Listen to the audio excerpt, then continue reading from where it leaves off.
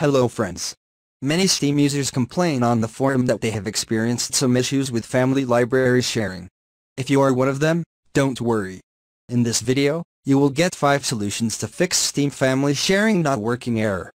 Steam family library sharing is one of the most useful features Steam could have offered to its users. It allows multiple users to use the same Steam library games after a process of verification. Each of the maximum 5 allowed accounts can use the same library on 10 different devices, and it's important to state that only one of the users can use the library in any instance. This means that only one user can play a game and others have to wait for him to disconnect, and they cannot play any other games from the shared library as well. Method 1. Authorize the shared library again. Open the Steam client and click on your profile name at the upper right.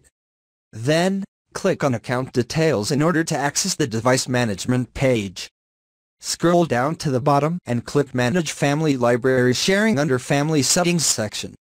Find the computer that is unable to access the family sharing games and click on Revoke beside the word Authorized. Then, on the problematic computer that has been unauthorized recently, try to play one of the family library sharing games by clicking on Borrow. You can request access from this screen.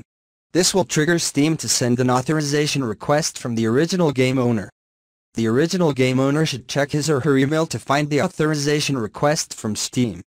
Follow the instructions to authorize the PC by clicking on the blue link. Method 2. Run SFC Scan. Open Command Prompt as administrator. Type the command SFC SCANNOW and press Enter key. This process will take some time, and you need to wait patiently until it is completed.